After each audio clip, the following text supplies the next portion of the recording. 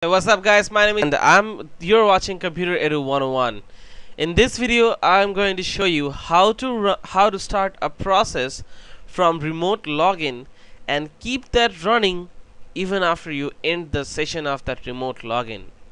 Now in my case I actually had the most trouble with this because when I was starting the Deluge Daemon, which is my torrenting client, in the remote login, it was running fine, and then I stopped. Then I ended the session of the remote login, and after 30 minutes to 1 hour, the process stopped.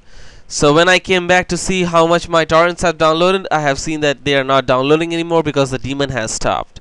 Now that was pretty scary thing, because I thought something is wrong with my computer. I thought my Raspberry Pi is not working the way they should. And I was a newbie. I don't know anything about anything. So how will I solve that?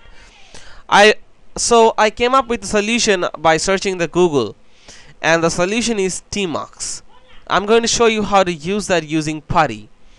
So first go ahead and log in to your Raspberry Pi by typing pi and then putting your password, and then you need to install the tmux packages in your Raspberry Pi, because they will not be installed in your Raspberry Pi by default.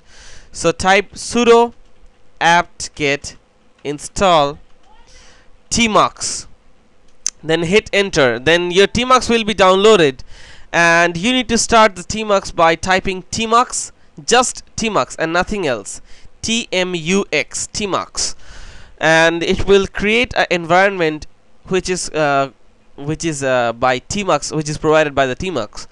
So inside that environment, whenever you're starting any process, it will keep on running even if you're ending that. So now when you type tmux, and when you started the process of Deluge Daemon, to start the process of Deluge Daemon, simply write deluge d, which will start the Deluge Daemon, and then type deluge web, which will start the Deluge web UI. And after starting that, you need to close this window, this terminal window. So when you close that session is gone. So how will you connect to that session to stop those service if you need to? Just simply type tmux attach, and that will connect you to the previous session in which all the process you have started. As you can see, I have started all this process before at 8 p.m. yesterday night, which is still running, and my torrent is actually seeding the torrent right now. So that's pretty cool, right? So that will actually help you to turn your Raspberry Pi into a pretty good 24/7 running torrenting box. Now there is another way of doing this, which is by writing a bash script, which will start the daemon when your computer boots up, and that way you do not have to worry about it getting stopped, because it's not getting started by the remote login, so it will keep on running in the background. But that bash scripting requires a lot of skill, ninja skills specifically. You need to understand the coding process and all the other things which I couldn't figure out. So I thought, if I couldn't figure out, why would I tell you to do that?